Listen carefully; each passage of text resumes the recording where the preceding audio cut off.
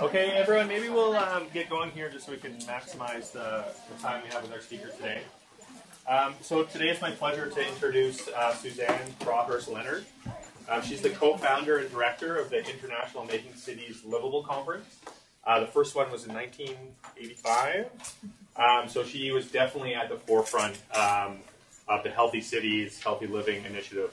And it's amazing to see some of the work she was doing back in 1985. We're still doing now. So amazing and a little bit frustrating.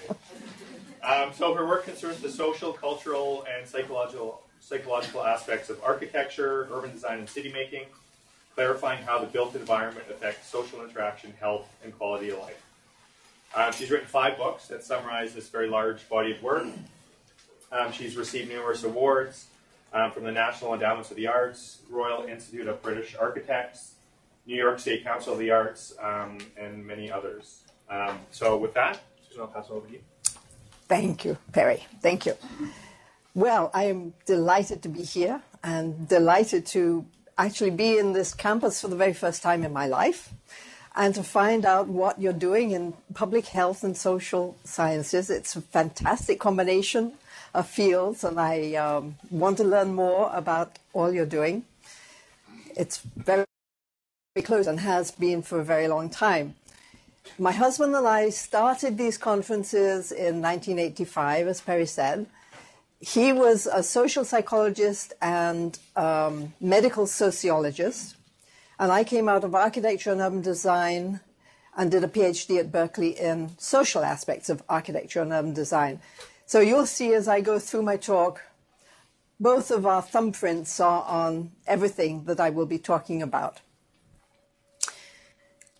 Okay, the IMCL mission is to enhance the well-being of all inhabitants and all, especially, strengthen community, improve social and physical health, and increase civic engagement by strengthening and improving the built environment. So that's our way of having an impact on the social life and the health of people. And the connection between public health and the built environment has been known now for quite some time, and it's been a field of study for some time, as you know. Lowell Solomon said, we need to create the conditions of health. And this involves changes in the way the city is being built, and that's going to affect generations. So all the ways in which we shape the built environment affects physical and social health. But if we know this, and we've always known this, why aren't our cities more healthy? Why do we have such terrible obesity? Why do we have so many lonely people and socially isolated people? What's wrong with the way we've planned and made our cities? Well, it's because it's not only our value system, but also there's another more powerful value system, which is the GDP, which governs and shapes the way most decisions about city making are made. The GDP sees the city simply as an economic engine, as a way of generating wealth and profits. And our vision of what a city should be and should do is that it must care for the quality of life. It must care for the health of people and the health of the earth. So the GDP goal, as I said, is to maximize economic growth, and the fastest way you can do that is through construction. And that is why after the Second World War, there was this huge emphasis on developing sprawl, we now call it sprawl, suburban housing, because that was just a way of increasing the economy as fast as possible. But now developers have found a much better way of making much bigger profits, and that is through what we call sprawl. So there's horizontal sprawl, which is no good, and vertical sprawl, which is also no good. But we are in a period of extreme capitalism, and it's a vicious cycle, because the more we consume, the more we need, the more we don't feel satisfied because we're consuming instead of being with our community of loved ones and people who matter to us. And the more we destroy our environment because we're consuming more. Singapore was developed really by the West as a model of capitalism for the East. And of course, they built, and they built tall. And this increased the carbon dioxide emissions so much that it became, in 2010, the top carbon dioxide emitter in the Asia Pacific, leading Kakabadze, who was then wildlife president, to say, Singapore is a society that maybe is one of the best examples of what we should not do. We know that China has created over 100 ghost cities.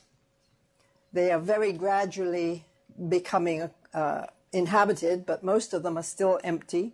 And it was primarily just to increase the GDP. That is extreme capitalism. And they have, of course, brought on themselves this terrible problem of smog and pollution and destruction of the environment, threatening health and threatening the health of the earth. There has always been an argument, well, housing, in order to make housing more affordable, we just have to build more and more housing. And Hong Kong has done that, but it's now the least affordable housing in the world. So that doesn't seem to be the solution to getting more affordable housing. And prices rose 120% since 2008. So luxury high-rise condos inflate land prices and increase inequality. And we know from the New York example, people have now for a long time said, this is just savings in the sky.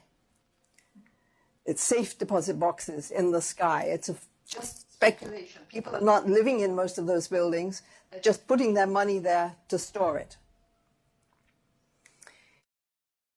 So what's been happening? All the money has been going into the buildings. We have a very unbalanced system. The money goes into the privatization of the building properties, and there's an underinvestment in the public realm. There's not enough money being spent or care being made about what belongs to all of us, to everybody, the public realm, the streets and squares and public spaces. So you can say profit is privatized and loss is socialized. And we've seen this happening gradually for a long period of time in the suburbs and the cities, where we've made streets which are really not for human beings, not for children, not for elders, not for bicyclists, not for pedestrians, just for cars. So very unhealthy. And this is one of the main reasons why obesity has become such a problem, because our cities and suburbs are unwalkable. And globally, this has been happening as well. So a third of the population globally is either overweight or obese. And it accounts for, or contributes to, I should say, 1 in 5 deaths in the US.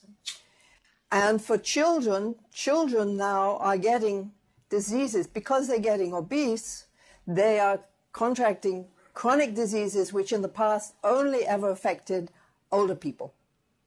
So that's liver disease, heart disease, high blood pressure, type 2 diabetes. All of these are associated with obesity. With insufficient, inadequate, or negative social interaction, children especially are vulnerable to suffer loneliness, low self-esteem, social anxiety, and depression. We are creating a society, have been creating a society in which social isolation is a real problem. It was for housewives in the 50s and 60s. Now I think the population group who suffers mostly is children, because they're very often told to go straight home from school, don't play on the street because it's dangerous, you know, play on your iPhone or whatever, as if that's not dangerous. But children are becoming more lonely and more depressed and more shy than ever before. They're spending more time alone than ever before in the past. But hey, this is great for the GDP. They can be medicated. You know, social anxiety syndrome. This is now a medical term. It's good for the pharmaceutical industry. And bullying and violence is also a problem which really springs out of social skills. Kids haven't learned how to accept somebody who's different and find them interesting instead of somebody who threatens them in some way. But again, it's great for the GDP. Am I a cynic? No. No. Depression among elders is a real problem, especially those who are isolated out in suburban areas. Maybe they can't drive anymore. Maybe they've lost their spouse. They don't have a work to go to. They don't have their social group of friends through work. But it's really undertreated, and it's treated in large part more as a medical problem than as a social problem and a problem of the context in which people are living. And have you heard about hikikomori? In Tokyo, this is a very, very severe social problem. It's social withdrawal. And it's when maybe kids, maybe teenagers, it may be students at university, it may be young people working who just can't take this sort of anomic environment, always so much pressure on them all the time. They just go into their room, they shut the door, and they tell their parents to leave their meals outside the door. And there are kids who have been hikikomori now for years, even decades. And there are 700,000 hikikomori now counted in Japan, and another 1.5 million on the verge of becoming hikikomori. And this, in my mind, has a lot to do with the way they're living, isolated in high-rise buildings, and not enough of an urban environment in which to get to know a small neighborhood or a small social network that they feel comfortable with. They've always been under too much pressure. And it's now, finally, China has recognized that they have the same problem, and they've estimated 18,500 hikikomori in Hong Kong. And it's becoming comparable to Japan. There have been studies, some of you may be aware of them, of the effects of social isolation on mental health and physical health for various population groups. For elders, it's especially hard. And also for young children, because they can't have the independence that they need as a little child to run out and gradually explore a little bit further from their home. They can't run in, you know, God forbid they should get out on the street. So they don't have any independence. And it's also hard for parents raising young children like that, as well as for teenagers and the hikikomori.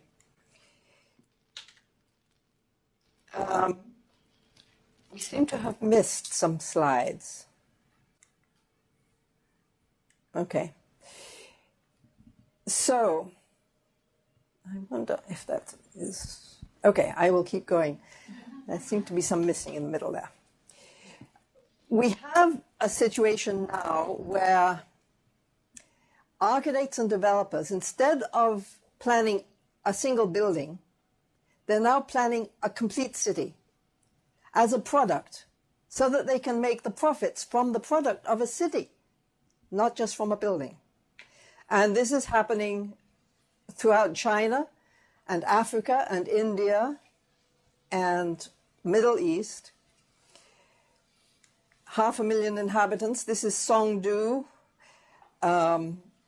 Smart cities. Beware of anybody who promotes smart cities. We had a discussion about this last night.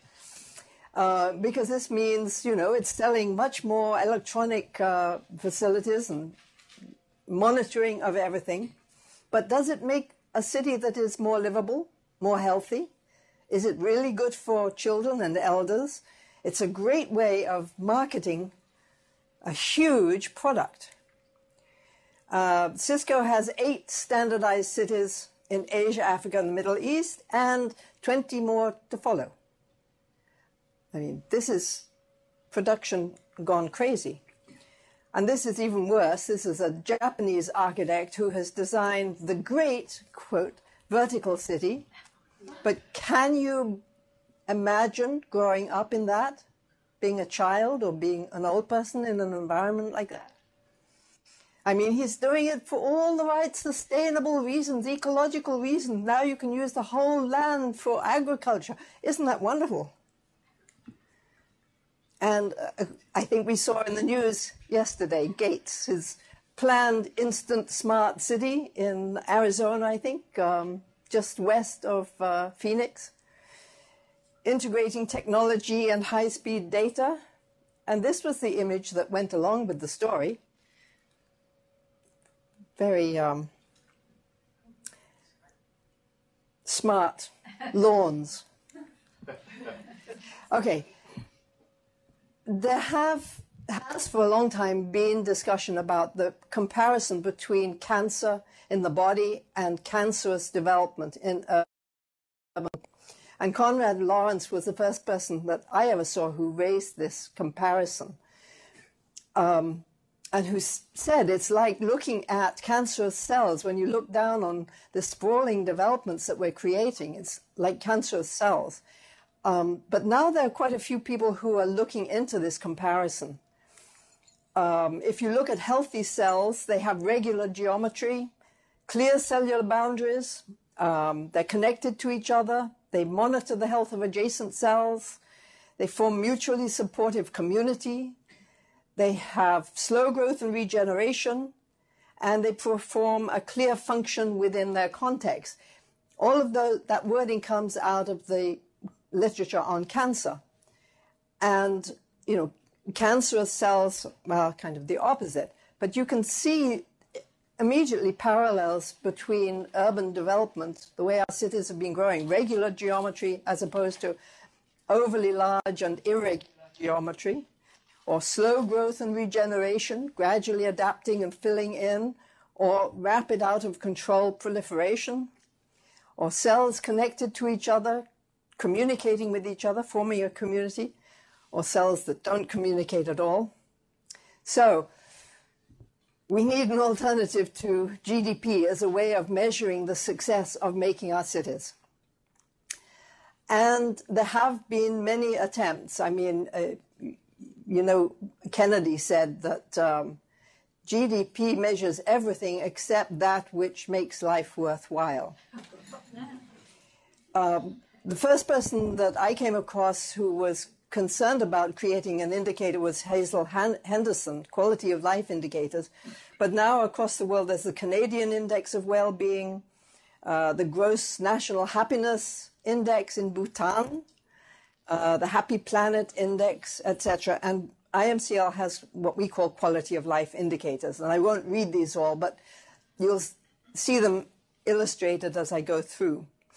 But there are many factors, but they break down really into 4 categories.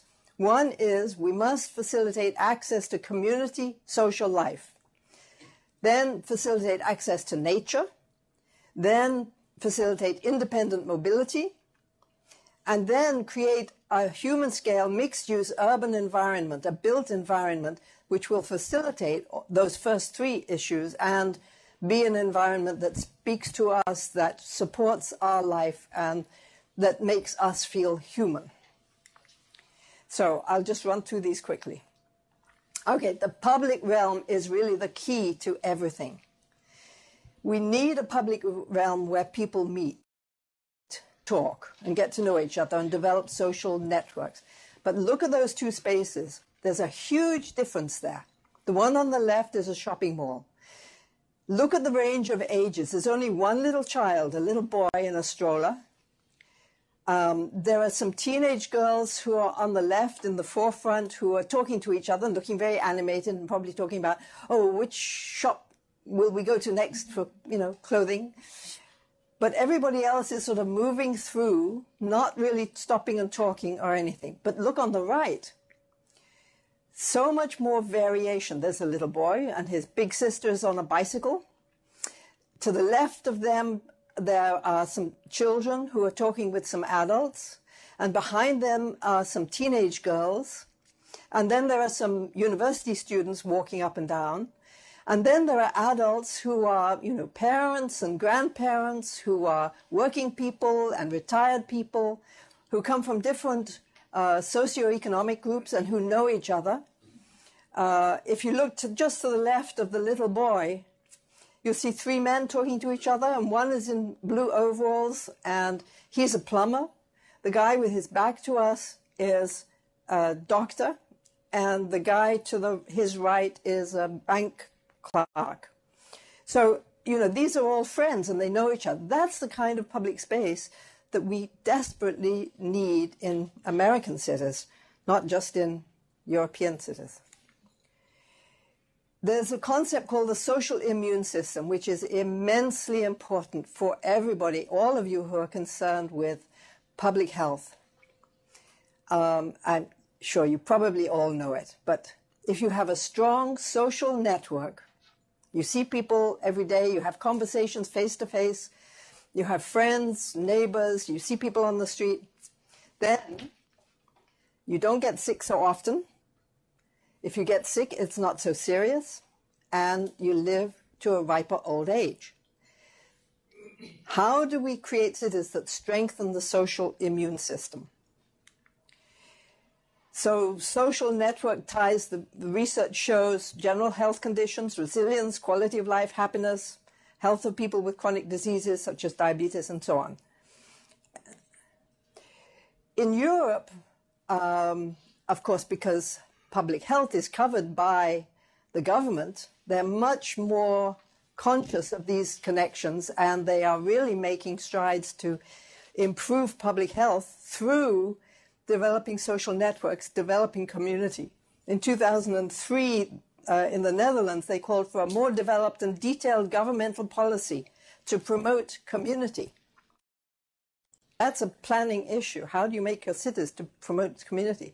The Swedish also understand the link.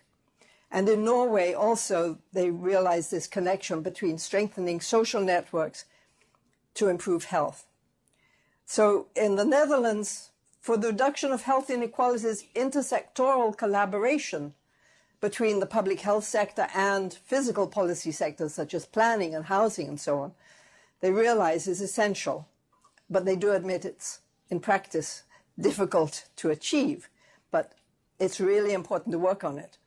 And in the UK, in a book that just came out 2 years ago by Hugh Barton, you may have it, they say the well-being of the population is being used as a measure of success in national policy. It's influenced significantly by having strong social networks. So, what are the ways in which planning and the shaping of the public realm can help to strengthen social networks? And the ideal solution, the goal to which we should all aim, at least, is to create neighborhood plazas. That is very poorly understood in this country. We don't have the tradition. I mean, the Spanish cities were built around a plaza, that's true, but very often they've lost their function and become parking lots or green parks, which is nice, but it's not quite the same as a plaza. But, back in about 60, 70 years ago, Martin Buber, the ethicist, said, architects must be set the task of building for human contact, building surroundings that invite meetings and centers that shape meetings. We have to do it. So I mentioned depression among elders. It needs preventive interventions, such as places where elders can get to do their marketing, where they might meet some foreigner who is strange and interesting, and they can't quite figure him out. That was my husband. was always going up to strangers and starting conversations, and somehow always made a contact. Or, the chess board in the park where friends meet, regularly every week and play chess together. European cities all have main plazas, and that's really valuable for gathering people from all over the city together for special events, for festivals, for concerts, for all kinds of events that reflect the character of the city. So people really develop a sense of civic pride and belonging together and sociability. Peter Benson, if you're involved with the study of children at all, he may be familiar. He said, we must embed our children in webs of sustained relationships.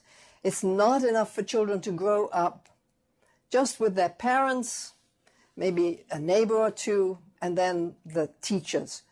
They have to have a network of people in the community of different backgrounds, different ages, and learn how to interact with them. Even before a child can talk, there is a huge amount of learning of social skills that's going on, that can go on.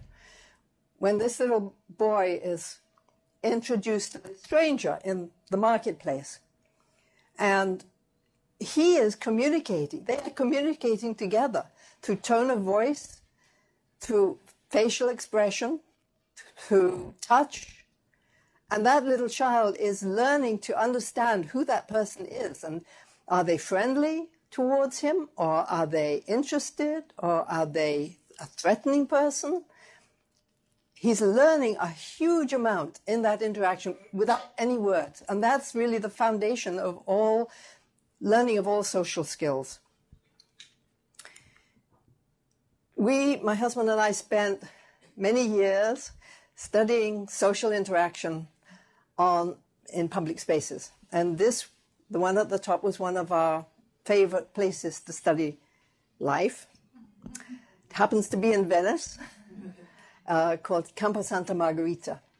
And you look around in the afternoon, people are coming home from work, and they're going shopping, they may be picking something up for dinner, and they run across a friend who's in the campo, and they stop and have a conversation. So all of these little groups of conversations develop, and it's all very civilized. You stop and you talk for a few minutes, and then maybe you go on, or you see somebody else and you move on.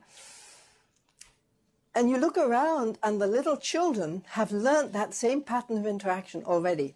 Very civilized. They're talking to each other, and they're exchanging gossip and jokes and having a good time together. So, kids pick up what they see around them, the behavior they see around them, the way of interacting they see around them. It's very easy in a good context. Sociability is perhaps the most valuable form of social interaction. This is social interaction not for anyone's particular gain, but for everybody's gain. It's the kind of interaction that makes everybody feel good. You don't put anybody down. You don't make yourself more important.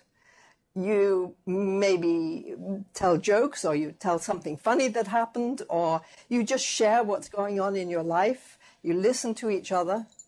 That's sociability. It's a democracy of equals. And that skill, it's the art of social interaction. It's learnt in good public places, I think. So if we want this kind of opportunity to develop social networks, we need to have public places that are, first of all, traffic-free, because both children need to have the freedom to run around, and if there's traffic, it feels too dangerous, and maybe it's too loud, so you can't hear what somebody is saying. As you get older, I begin to notice these things. It has to be a place that supports many activities. So you go there to shop, or to go to the market stall, or to go to the post office, or to the bank, or you walk through on your way to school or work. There are cafes, you go stop there for a coffee or a meal, and so on. So it must support many activities, especially small businesses, because that's a more personal form of shopping than the supermarket. Cafes and restaurants are great because they make the space safe also in the evening. Farmers markets are great because they bring people together for not only for the fresh food and the healthy diet, but also for the social experience. People meet at the market. You need to have people living over the ground floor shops and restaurants so that you have the eyes on the street. Are all of you familiar with Jane Jacobs' Eyes on the Street? Yes, yes, of course you are. The Death and Life of Great American Cities, an enormously important classic in this field. But the eyes on the street maintain the safety and the sociability in the public realm. Really important. And you need to have a space that has the right proportions. So the proportions of the height of the buildings to the width of the space. And this is something that architects have forgotten how to do. We have an angle of vision of 50 degrees from the horizontal. If we can see a little sky above the surrounding buildings, we feel more comfortable. As human beings, we don't feel that the buildings are pressing down on us or that we're in a chasm or at the bottom of a well or something. So we feel more comfortable. So that really defines how you should design. You need an area in the center where everybody can talk to each other. You can look around and everybody can see a little bit of sky above the buildings. And this is Plaza de John Lennard, Barcelona, which I was mentioning. It's a perfectly designed square, good size. The buildings are actually 6 stories high on one side anyway, but they've been stepped back, look at that, so that they don't interrupt that angle of vision, so that it's a very, very lively square, as you could see. And this is exactly the same size as the square in northwest Portland that I was talking about. We have a terrible story I'm not going to tell you about, something that the developers are creating in Portland. But look, Plaza de John Lennon, there's this large purple area in the middle where you can see the sky in all directions and paths are crossing and it really feels very good. Okay, moving on. We know elders need seating, which has backrests and armrests. But more important than that, perhaps, is to have seating that allows people to at least face each other or catch each other's eye or have some communication, talk to each other. So little curved benches is good for a group of friends. The tables and chairs around them is good.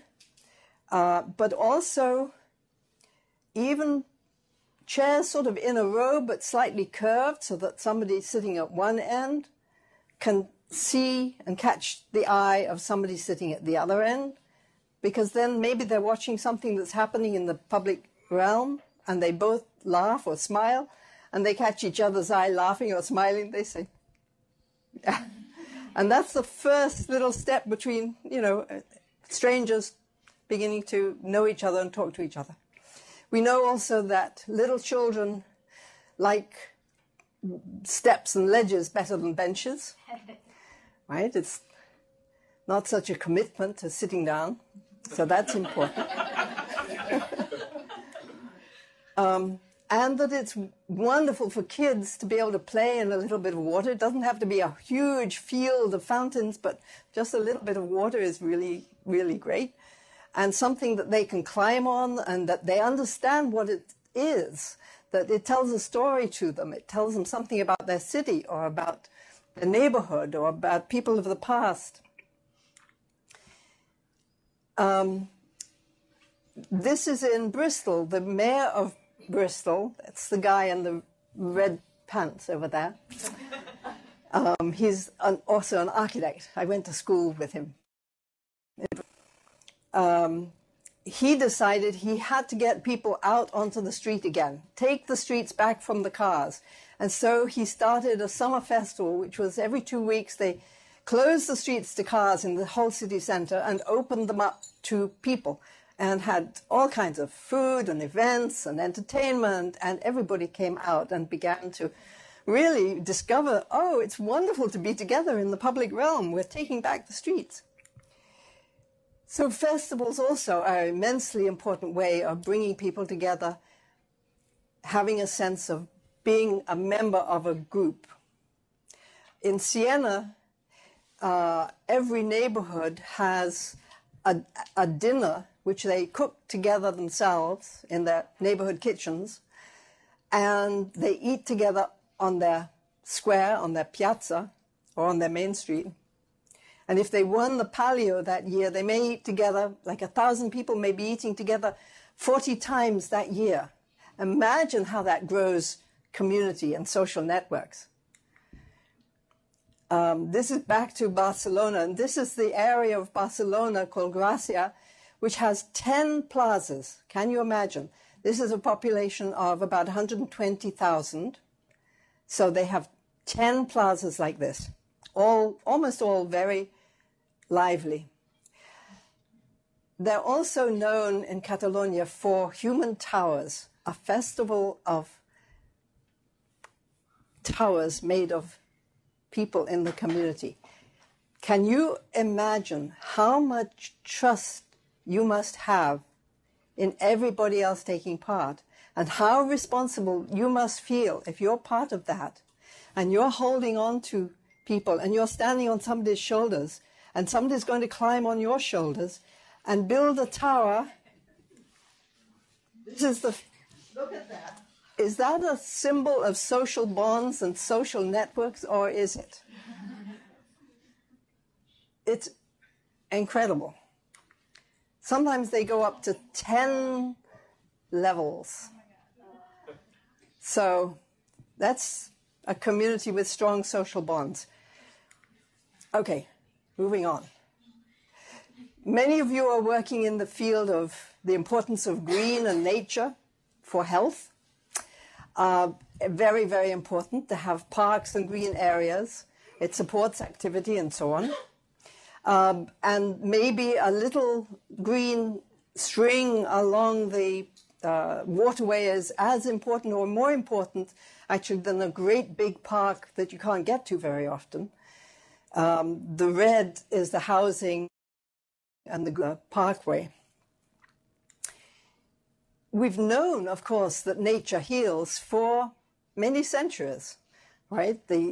Europe is filled with spa towns where you go, and part of the prescription is you walk in the park amid beautiful gardens and parks and beautiful architecture, and you drink the water. But now hospitals are beginning to build or create gardens as a healing mechanism. We know that emotional health is improved by being in nature. It protects emotional well-being and social interaction, good for emotional resilience, and reduces stress and violence. So now, what people have known for a long time, but it wasn't economical to do it. We couldn't spend the money on, planting trees. But now, thank goodness, thanks to people like you, we've got ammunition to say, yes, this is important for people's health. We've got to do it. Trees protect cardiovascular and respiratory health. There's all kinds of good data coming out. And health inequality, the wealthier neighborhoods have many more trees than the poor neighborhoods, so we as planners and urban designers must plant more trees in poor neighborhoods. And the benefits of community gardens are well shown now, not only to counteract food deserts, but also to bring people in the poor neighborhoods together especially, and to give children the chance of growing food and eating it fresh. How much better it is to commute this way than to commute on the highway by car. We have, arguments now, thanks to all the scientific data that people like you are producing. And it's really good to have incidental nature throughout the city, to have plants growing up the walls and across the streets and in the balconies and on the roofs. And cities must be in harmony with nature. The studies of endorphins and how nature creates endorphins and gives you a sense of well-being is really important. Beauty is important. We have to get this idea across to the architects. They don't like that idea. No, they fight against it. And biophilic design, the fractals, which you probably come across this concept, that nature has a lot of fractals. All right, and anything that then a design of a building that reflects that, the intricacies, details, coming more and more into details the closer you get to it, that's very engaging for a human being. That's a new town which was built just south of Paris, Robinson. Okay, we know, I'm sure many of you have done a lot of work on this area, that balanced transportation planning is really essential. We've got to counteract the emphasis of the car in all the previous decades, consider children and elders as much as we consider working adults going to work, walking as important as going by car and biking and so on. Therefore, pedestrian networks are really important for public health, but they need the right kind of urban environment. There is an obsession in this country as well. This study came out of England with ghettoized play on playgrounds. And children are getting bored with it, and they would much rather play on the streets. And there have been studies comparing the kind of play that exists on the playground. They don't spend as much time on the playground if they've got a street or an informal area close to where they live. They don't get as much physical activity on the playground, and they don't interact socially as much on the playground. So they're now developing a policy in England to encourage play opportunities near home. And this idea of Wohnstrasse, the living street, is really important. It's throughout hundreds of cities in Europe. It really places the pedestrian and the playing child on an equal level with cars. Cars have to go at walking speed. Obviously, we need wide sidewalks. We need to take back as much space as possible from the cars, create parklets. We need complete streets. These concepts are familiar to you, I'm sure.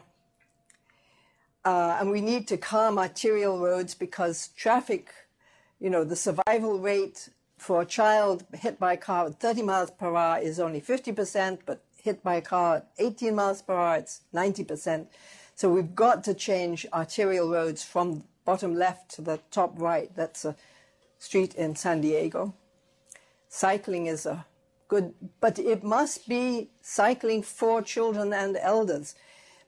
We're not going to increase the number of people biking if it's not safe for these groups. And to be safe, bicycles must really be separate from pedestrians as well as from cars. Or if they're with the cars, they must be brought to the front. There are all kinds of mechanisms that have been developed. But this is one of the best, to buffer both the pedestrians and the bikes and the cars, to separate them physically. And, of course, public transportation is important for health because you walk to the transit and you walk from the transit stop to your destination. And finally, buildings shape the public realm. They are the walls to a good public space. They must be hospitable in order to create a hospitable public realm. That, I don't think, is a very hospitable public realm. Architecture speaks. Goethe said, Architektur ist eine vergessene Sprache. It's a forgotten language. It speaks to us, but it speaks at a pre-verbal level, right? We look at that, and does that building invite us in? Is that a friendly building? Architects deny any of these kinds of questions, but we can read the building, right? We know what the building is telling us. Would you rather go into that building or that building? There's a huge difference. That's reaching out and welcoming us in, light and a space with a window high up may be very oppressive, or it may be very inspiring and lift you up. So architecture is speaking to us all the time. Very early on in my work, I did a study of authors who had built houses for themselves and how the architecture of the house they designed reflected their values that they had put into words in their written works.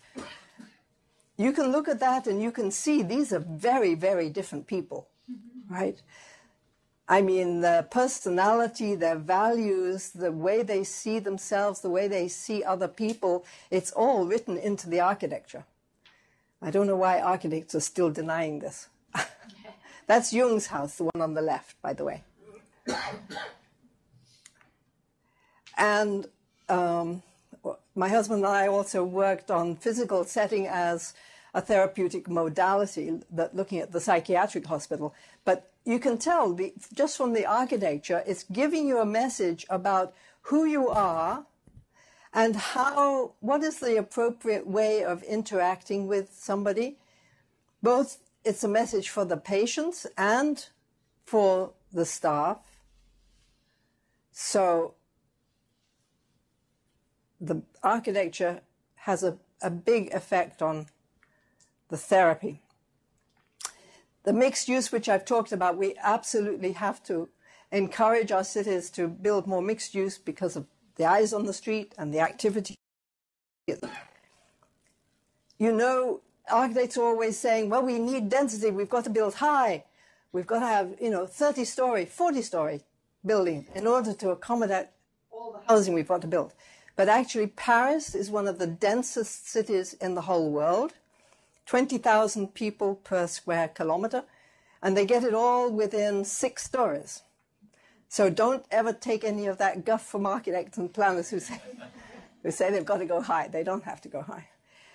And we need more mixed use. We need to have poorer people and richer people living together, so that we've been isolating different socioeconomic groups for a long time, building walls between them.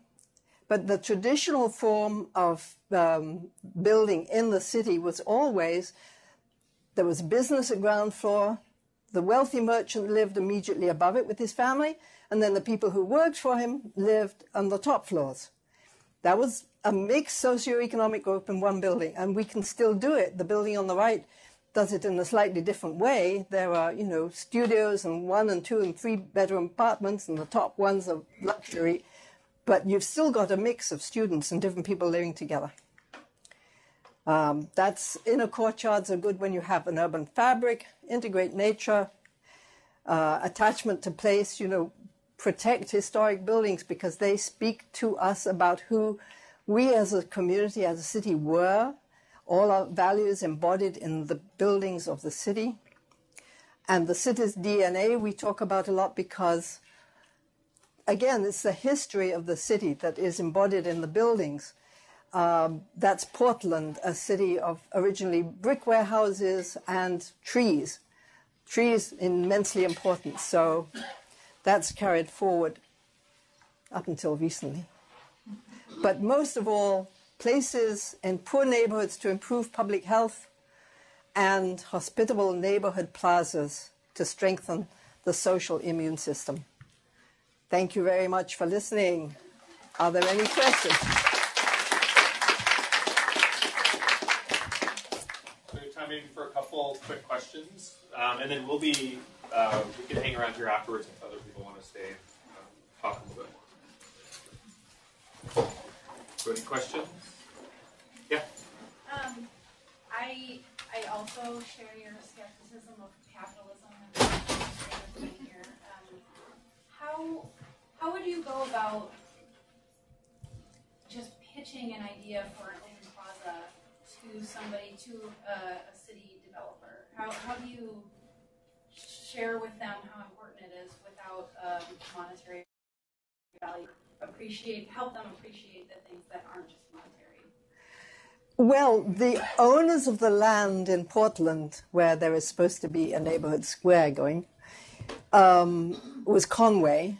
And the people in Conway that we were working with said, this is fantastic. Yes, a neighborhood square would bring so much quality of life to the people who will move into this neighborhood, and we will have our people, we will be able to attract the brightest minds to come and live here.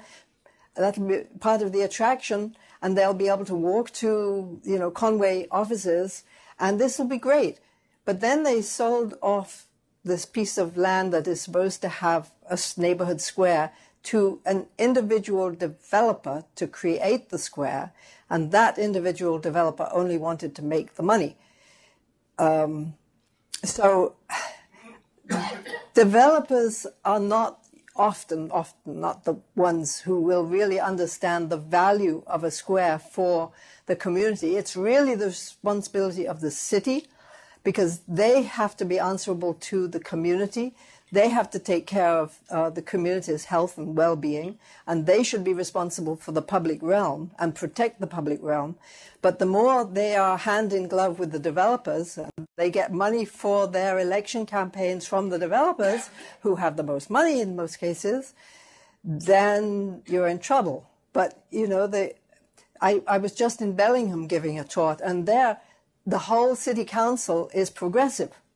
They understand these issues. Go up to Bellingham and see how they are thinking about public health and all of the different ways they can improve public health and education and well-being and equity. All of the council members are behind this effort, and those entities are all working together.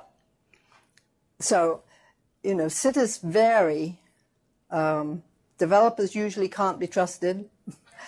But cities should have that responsibility. Yeah. My question is, to what extent, well, first of all, the quality of the city, how it was built and how it was maintained, cannot be separated from the political, socio-economic structure that shaped that.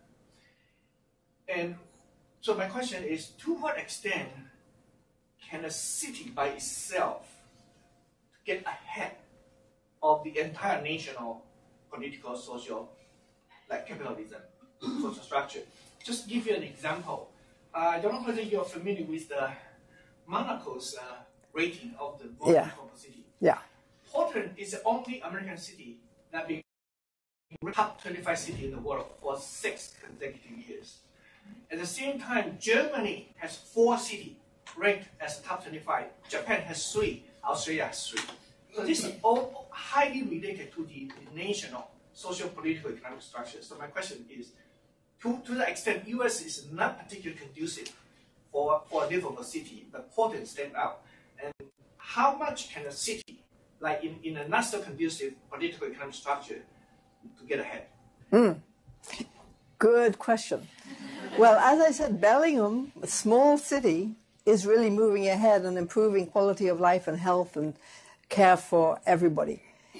And perhaps it's easier in a small city. I would say Monaco is actually a little behind the times because they haven't looked at what's going on in Portland in the last few years. So they may drop Portland in the future. We'll see. But cities, different cities within... At the moment in this country, we have a top leader who does not understand any of these ideas, I'm quite sure. But if we can, in a small city, work to make our city a model city and really care, maybe Corvallis can do this even more than it's doing now. Maybe we'll get under the wire and be the leaders of the future. Javier. The issue, though, is if you think of the Atlantas, the Las Vegas, the Houstons, the urban sprawl in this country has been brutal for many decades already. Yeah. And how do you reverse that? I mean, you compare it to Europe. In Europe, it's very easy. They have those plazas, those squares. They have the narrow streets. Right. They just have to liberate them for the city's pedestrian, which is fairly is happening. Right. And then it's done. Right. So the problem is that how do you reverse the decades of urban sprawl that has occurred in most of these cities, Atlanta, etc. I mean, are the ones are growing fastest in this country. How do you, and with the capitalism behind, and the developers Right. being continuing to care about the GDP thing. I'll give you. How do you go back? I'll give you one example of a city which is growing very fast and which is doing it at a human scale and mixed use and turning what was a suburban sprawl into a city, a European-style city. And that is Carmel, Indiana. Of course, they have money. It's a rich suburb of Indianapolis. And they have a mayor who has a vision of what a city is because he's in Europe when he was young, and he learned what a city should be. And he has been mayor now for 20 plus years, and he started building roundabouts to slow the traffic. He's got 100 roundabouts now in Carmel, and he has started building a city center which is using classical style architecture at a human scale, very beautiful, with little plazas and parks and really nice mixed-use buildings, and it's very popular. He's doing, exceedingly well. So it can be done, and that's a model for, sprawl all over the country. And he has figured out how to do it economically as well through bonds. It may not work in poor neighborhoods, in poor cities, but it's certainly possible to do it. Yes? So you talk about this application to suburban areas too. Can this be applied to rural areas where they, since we have such a population migration to the cities, that we have these people who need services and we see that they're becoming deserts in a sense? Is there any way this can be applied to the services they need out there to keep those smaller areas? Well, we don't in this country have villages really, whereas European cities, I'm English, so I grew up, England has a lot of villages, but that is a way of having a small and more compact neighborhood of people who know each other and have a place to go to gather, to be with each other. So perhaps if we develop the concept of villages in this country, I hadn't really thought about this before, but that might be a way to go. Okay, I think we're out of time, but I saw some of their hands up, so stick around and we can chat afterwards. So just join me again.